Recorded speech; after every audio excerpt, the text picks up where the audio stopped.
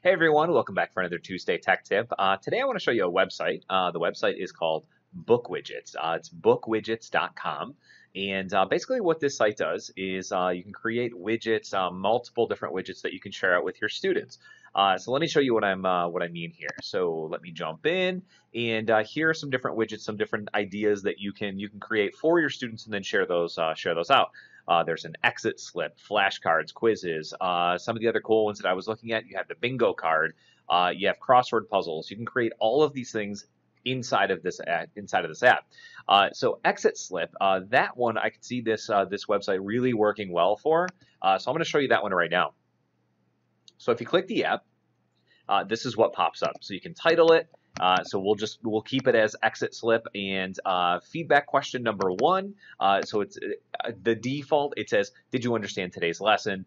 You also have what were the main points of today's lesson. You can change that to honestly whatever you want. So it's catered to your specific lesson that you're teaching during that class. Your email is in there as well, and I can name this too. So I will say exit slip, and I'll just put in the date as well. So now that that is all set, you can click Get Shareable Link, and this works the same way for all of those widgets in the site that you can create. It's getting the shareable link. Notice what pops up. You have the link, so you can share that out with kids. Or if you already have a Google Classroom created, you can click on Send to Google Classroom. It will automatically take this exit ticket and stick it in there so the kids can easily snag that. There's the QR code as well.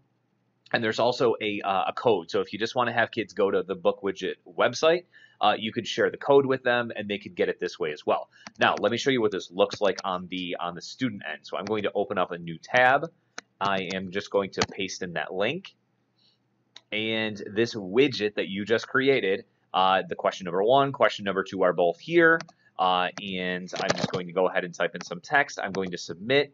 Notice that it does say there is a class ID, so it's super secure, so you can give them that class ID, and then also that the student name is going in there as well. That way you can get all the reports back, and you can see how kids understood the material, the content that you taught for that day. So once again, heading back over here, I'm going to go back to the widgets and just show you some of the other ideas inside of here. I'm not going to go through all of these, but it would be create new widget, and then you have a bunch of different options there to create these widgets for your students, and they're catered to your subject areas as well.